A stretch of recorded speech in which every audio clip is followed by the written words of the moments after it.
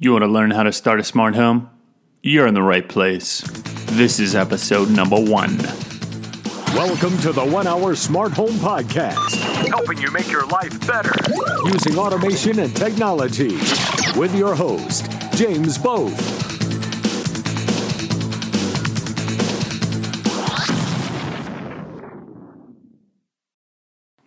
Hello and welcome. This is your host, James Both, with the 1HourSmartHome.com, bringing you everything you need to know to automate your home, your life, as well as smart home product reviews, the latest smart home industry news, and exclusive interviews with smart home industry experts and smart home company founders. This is episode number 1, and today we're going to go through the 4 best devices to start your smart home with, and the 4 things that you should consider when making a smart home device purchase. But before that, I have one ask for you.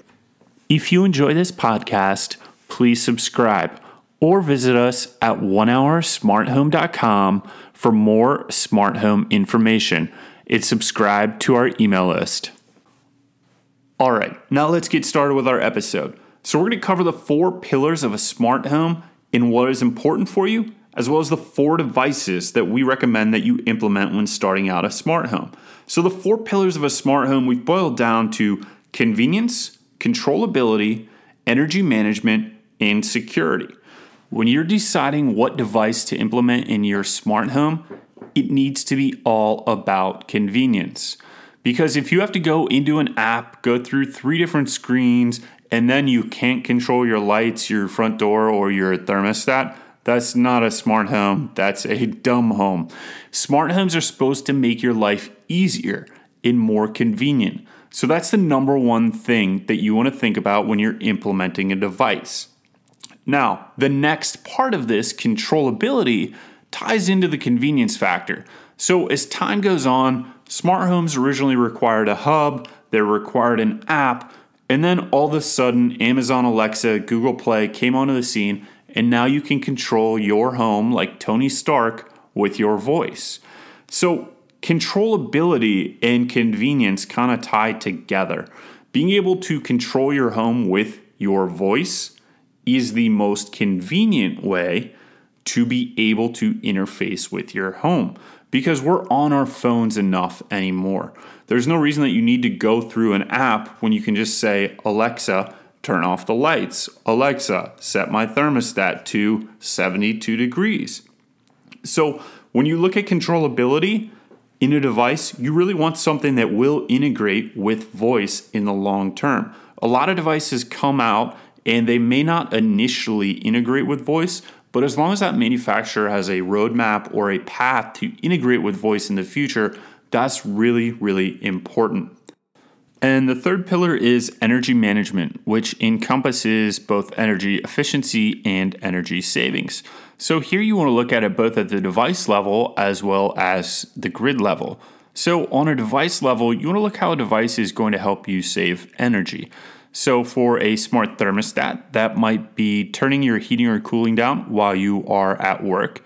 And the smart thermostat will do that usually from a motion sensor built into the thermostat, or by using your GPS location on your phone to know that you're at work, and it can turn up or down the heating or cooling to help you save energy while no one is there at the house. The other thing that you're going to find with the smart thermostat devices is that you're going to adjust your temperature to a more accurate or a more comfortable level all the time. So before, when you might have left your heat go to 75 degrees or 73 degrees, when really it should have been at 70 degrees, but you just didn't want to get up from the couch, now you're going to be able to turn it down from your phone or tell Alexa or Google Home to do it. So you're going to help save yourself some energy there.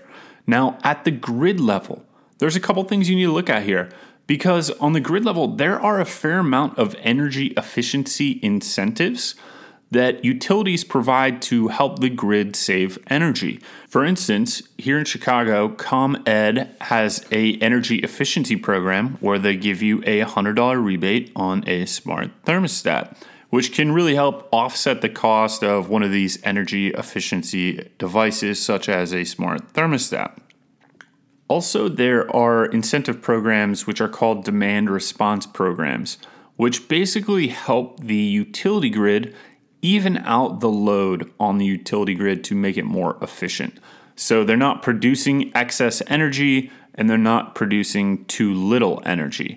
So these demand response programs, which we're going to cover in depth on a later episode, incentivize you to join the program by offering you a rebate on your utility bill if you agree to turn down your energy usage when there is an event where the grid is overloaded. So usually this happens by either a text message or email notification, or they can do it automatically if you give them control of your smart thermostat or smart lighting system. Over time, these devices that incorporate energy management are going to help you save both energy and money. Look at it as investment in your home that's going to pay off year over year, regardless of the fluctuations in gas prices, electricity prices. You're still going to be saving energy. So it's a net benefit to you, but it also does something good for the environment, because the less energy that you consume is the less energy that has to be produced. So the more energy we save, the better for everyone. And the fourth pillar of the smart home is security. You can kind of lump safety in there as well, but we're going to look at both active and passive measures. So active measures are those things which have an action that help makes you more secure. So an alarm sounding when somebody opens a door, or a motion sensor or glass break sensor, that is an active measure. You could even consider a smart lock an active measure because you can set them to auto locking mode. And then passive measures are like security cameras. So some of them have two-way communication, which maybe you could consider an active measure.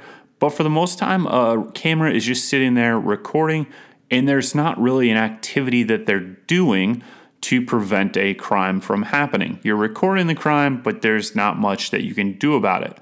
So when we look at these, security is really important, because when you're thinking about a smart home, how are you going to use it to, one, prevent crime with their active measures? And then with the passive measures, how is that preventing crime from a standpoint of deterrence, such as a security camera deterring a thief from robbing your home or doing something malicious because they know they are on video and there's a much higher probability that they will get caught. So now that we've kind of explained to you these four pillars of smart home and what you're looking for in the devices, we're going to go through the four devices that, if you are starting a smart home off, where you can start and then expand from there. So the very first device that I would recommend to start your smart home with, one, because of cost, two, because of flexibility, controllability, and convenience, is a voice assistant. So Amazon Alexa is out there, and Google Home Mini is out there as voice assistants. I'm preferential to the Amazon Echo ecosystem, and the reason being is that they have a really great developer program and platform that makes it really easy for people to develop apps on. And what that does is mean that you're going to have more apps in the Alexa store that are going to be tailored to the needs that you have to be able to control and interact with your devices. So even if you don't have any other smart home devices, you're going to find a lot of uses for Amazon Alexa without anything.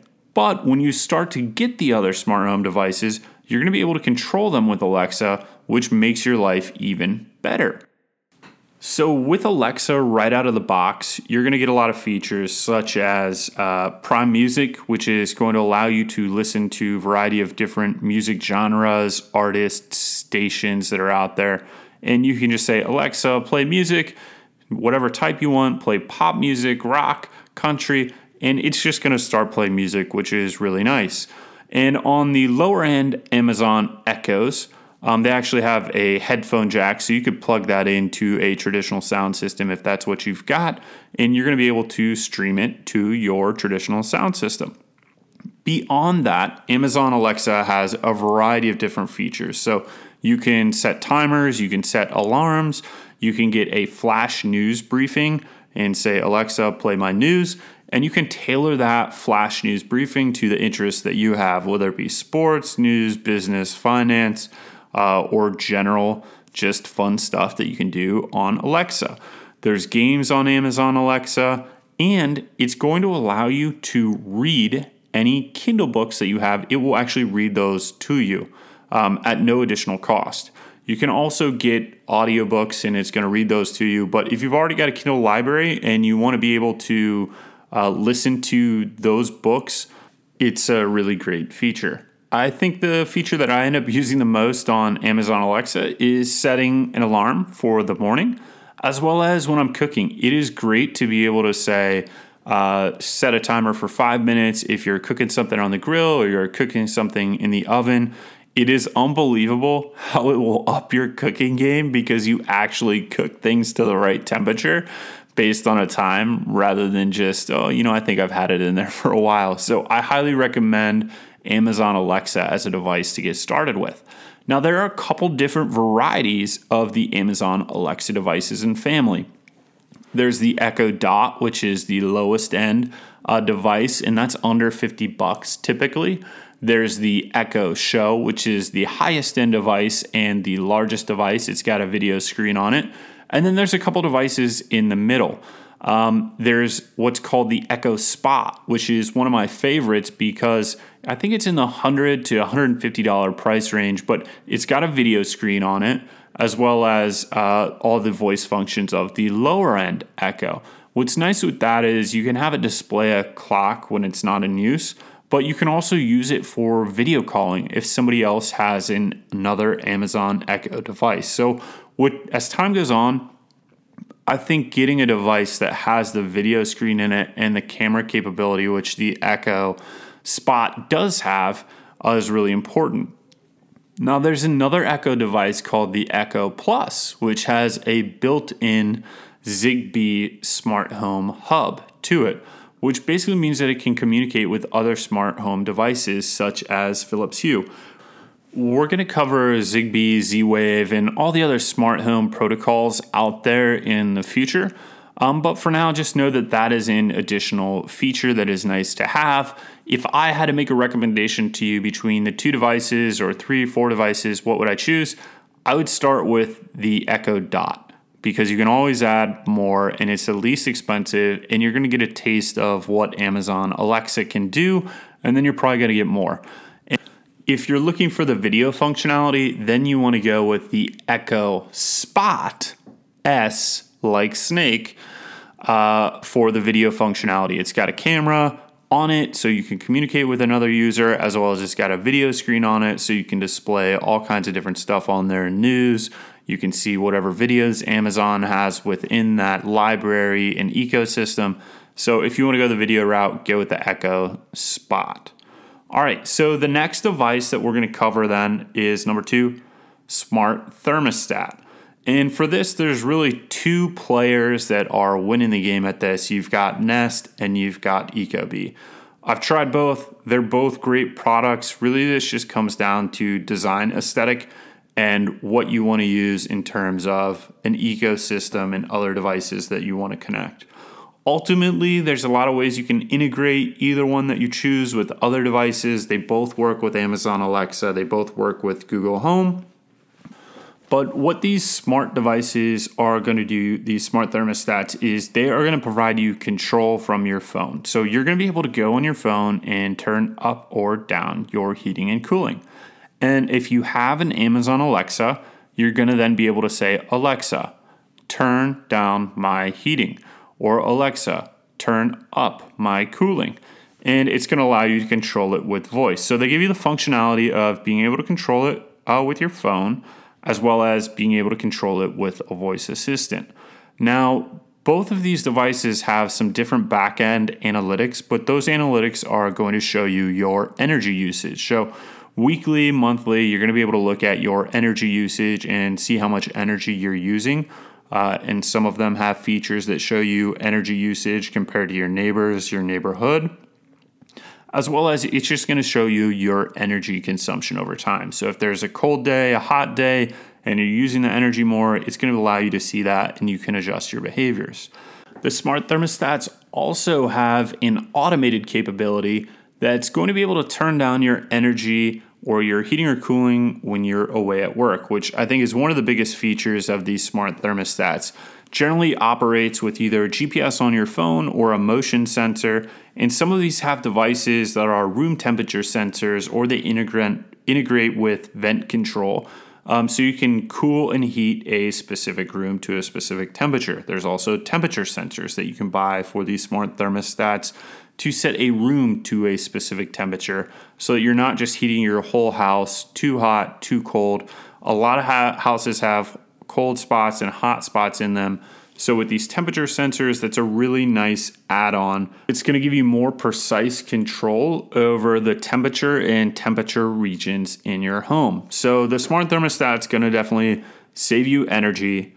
It's going to give you additional controllability of your house, as well as it's just super convenient to be sitting on the couch and tell Alexa or Google Home to turn up or down your thermostat without getting up.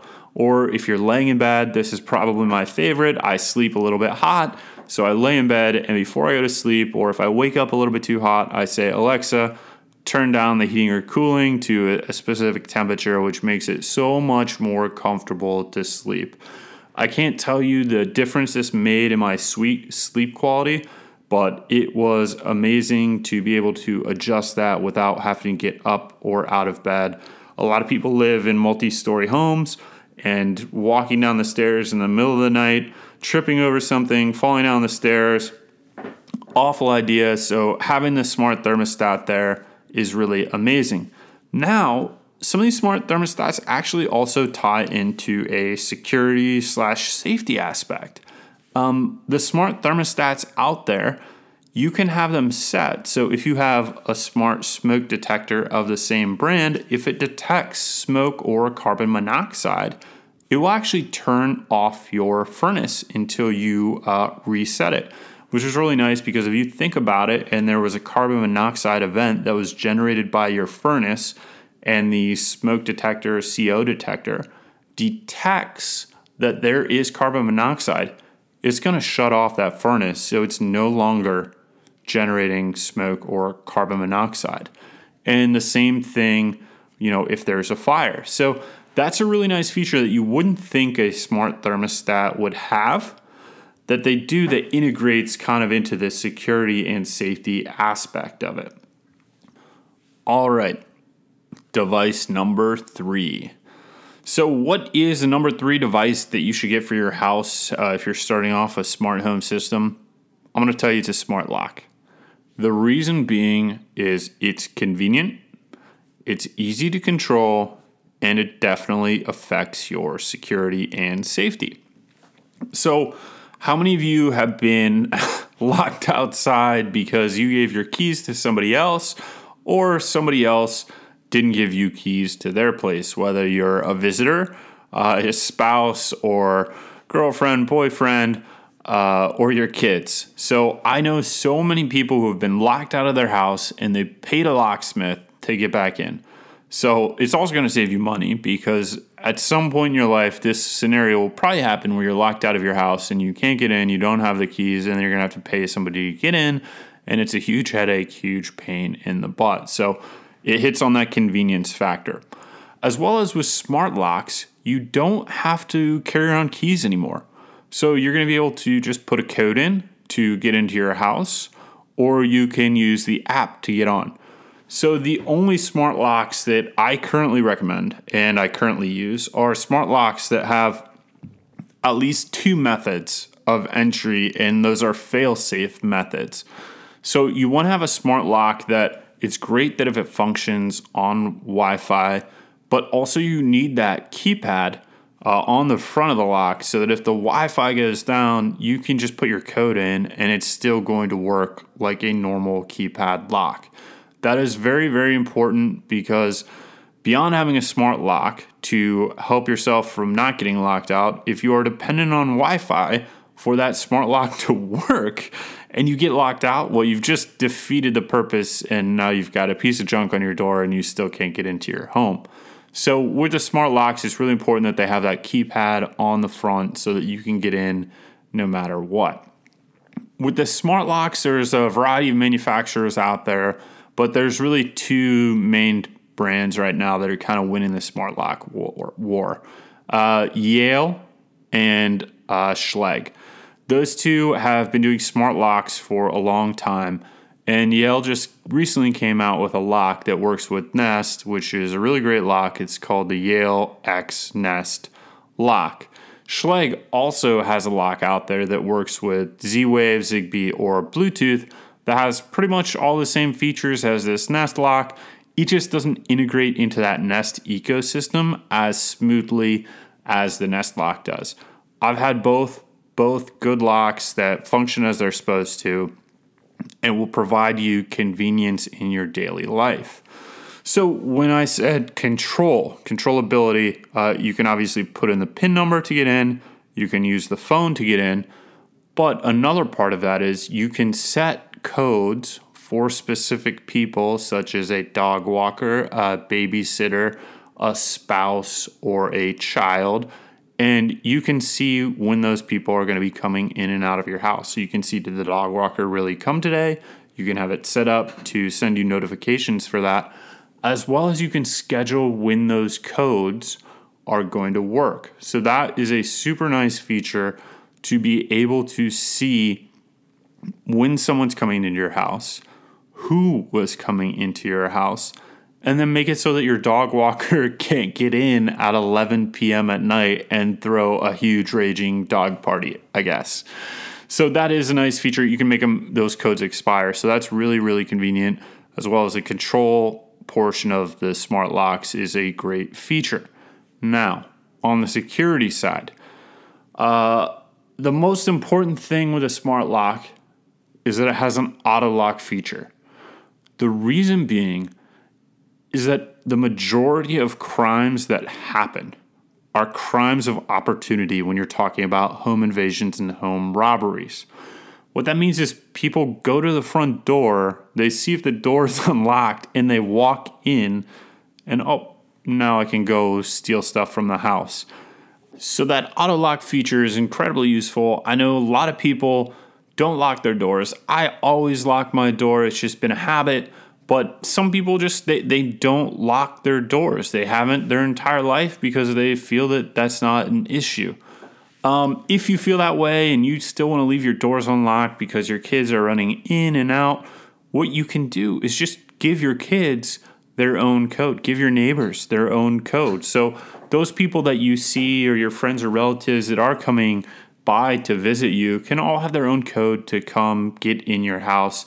And it's essentially the same thing as having an unlocked door. It's just you know who's coming in that door, and it's not unlocked for the entire world. It's just unlocked for your friends and family, which is a huge benefit. The other biggest thing that I find is really, really just great about the smart locks is, have you ever been like, okay, I'm going on vacation. This is great. I've been pumped about this vacation for months. And you get to the airport or you get in the Uber and you're parking your car and you're like, did I lock my front door? The smart lock will allow you to check and make sure that your door is locked. And you can have that peace of mind. You can hop on the plane, know that your house is secured. And I think that in itself is worth the cost of getting a smart lock installed. So something super important for the smart locks when you go to install one of these is, one, you got to make sure your door is compatible. But you also want to make sure that you put the time in to properly adjust how your deadbolt will latch with your door. That's really important because if you don't spend that time and make sure that it aligns correctly, you can get jams with these smart locks in the door where the door won't lock or it will stay locked. So you just want to make sure that you take the time to align everything. And if you need to widen the holes in the door, that you do that to make sure that everything flows really smoothly and the door unlocks and locks when you request it to via app and or with the pins really smoothly. Super, super important with the smart locks to make sure you get the maximum functionality and the maximum satisfaction out of them. Number 4, smart doorbell. Okay, why do I say a smart doorbell versus a smart camera? Well, the smart doorbells function like a doorbell, but they also have a camera built into them to record what's happening at your front door. And the reason I say smart doorbell versus a camera as where to get started is because it provides dual functionality. It's going to do your doorbell as well as it's going to record video at your front door. But because of the placement of the smart doorbells, usually they're at like 4 feet, between 3 and 4 feet, it's going to get a really good shot of people's faces. So what people don't realize is with video cameras, a lot of times they're mounted too high and you can't identify someone's face because the angle is such that if they're wearing a hat or just because they're so high that all you see is the bald spot on the top of somebody's head rather than their face. And guess what? Police don't do lineups based on bald spots. They do lineups and can find people based on pictures. You've never seen on the news somebody's mugshot that was how they look at an upwards angle of their bald spot of their head or the top of their cap for whatever major team they're wearing in a major city. Like you can't say, we have a recording of a guy with a Cubs hat on. Great. That just narrows down a couple million people we should be questioning right now for this video. It doesn't work like that. So with a doorbell, having it down lower is going to be able to make you see faces, which I think is super important. As well as the doorbell is set up in such that, the number one thing that I think a lot of people are worried about in a major city, a major metropolitan area, and even in rural areas is Amazon packages or online packages. You have $100 or a $10 or $1,000 or a $10,000 Amazon package. I don't know what you're buying, but the person who might want to steal that package doesn't know. Was it your subscription of toilet paper that you get monthly for $10 that comes in a giant Amazon box? Or was that the set of $10,000 crystal plates that you had delivered to your door and is a great opportunity for somebody to steal? I don't know who gets, $10,000 crystal plates from Amazon, but you get the idea. A thief doesn't know what's in that box, but they get placed on your door and it's like just a tempting, come steal me, like invitation for someone to rip you off. So the doorbell can solve that problem because one, you're going to see the package that was delivered. You're going to have that recorded. And then you're going to see anyone trying to come take that. But with the smart doorbells, what I really like and something that's interesting on these is that they have a light ring around them that you can have activated when there's motion or just all the time. And I didn't like this at first because I'm like, my neighbor's going to look at this and I think, what am I watching? Am I just, that obnoxious person that has all the technology in the neighborhood and makes everybody look at it? But the light ring around the smart doorbells provides an active and a passive measure. The reason is that people have a tendency to look at that light ring and it has an active deterrent measure because people know they're being recorded. And I think that's something really important from the security aspect is that knowing you're recorded, you're probably not going to commit that crime. So that is super, super important. In the smart doorbell space, there's two big players. There's the Nest Hello doorbell, and then there's the Ring doorbell, which has an option for a fully wired option or a battery-powered function. The Nest doorbell only has the wired function. So depending on what your use case is, if you've got existing wiring, you may want to select one over the other. They both have a lot of the same features. And for these doorbells, you're going to get a little bit of recording that is always recorded. That's always going to be on your phone. You're going to get that motion activation, motion sensitivity. So you know when someone's coming to your door. They're also going to record when somebody presses the doorbell button, which is really nice.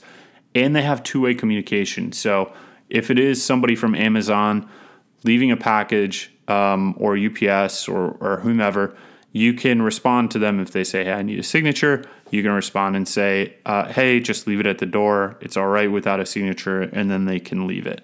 So that two-way communication feature is a really nice feature to have, to be able to talk to people that are at your front door and ask what's going on, why they're there, who they are, communicate with them, whatever you need to do. Beyond that, for the smart doorbells, both brands, if you want to record more than a couple hours of footage, are going to require you to get a subscription to their cloud recording service. And the cloud recording service is going to allow you to capture everything from 24 hours a day to 5 days a week to 7 days, 10 days, 30 days, depending on what package you pick. I personally recommend either 24 hours or 5 days, just because 30 days of footage is excessive unless you're a business looking to see for an employee that stole from you a month ago.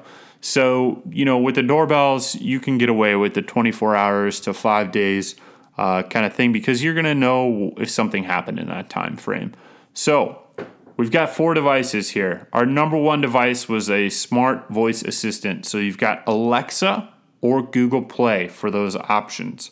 Our number 2 device was a smart thermostat, and you've got 2 choices there, Nest and Ecobee. 3rd device, smart lock, and you've got 2 main brands there that we recommend, Yale and Schlage. And the last one is the smart doorbell, and for that, you've got 2 brands, Ring and Nest, that both provide the smart doorbells.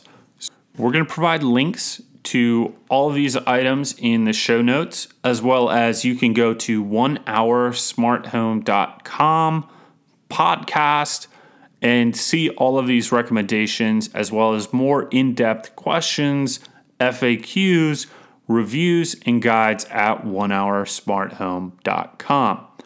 Thank you guys very much for being here for the very first episode. If you've already got all 4 of these devices in your home, that is amazing. You are living the 1 hour smart home life. And I promise you that we will bring more advanced topics in the future, as well as we've already got advanced topics on the websites for you. That's onehoursmarthome.com. Now, if you're just getting started, what are you waiting for? Go out and live the smart life. Get these smart devices and get yourself hooked up, because in the future, everybody is going to have this stuff, and you're going to wonder why you waited so long to make your life smarter. If you've got questions you want us to cover on smart home automation, go ahead and email us at info@onehoursmarthome.com. We always look forward to hearing from our listeners and providing topics that you want to hear about. Now, if you could do me one more favor, go ahead and give us that 5-star rating in the App Store, or give us a thumbs up and like, and share the 1 Hour Smart Home podcast with your friends. Thank you for listening to the 1 Hour Smart Home Podcast. We love our listeners and your feedback. Subscribe to our email list at onehoursmarthome.com, where we share with you the best smart home technology, the latest reviews, tips, and tricks to make your life better. And with that, we'll catch you in the future. This episode was brought to you by the onehoursmarthome.com. Please help us find a veteran that we can help with a smart home. Email us at info@onehoursmarthome.com. Subject line, USA Smart Home. And if you want to support us, you can either buy our products, our smart home devices that we manufacture and design on our website, or you can go to Amazon and search 1 Hour Smart Home for products that we sell there.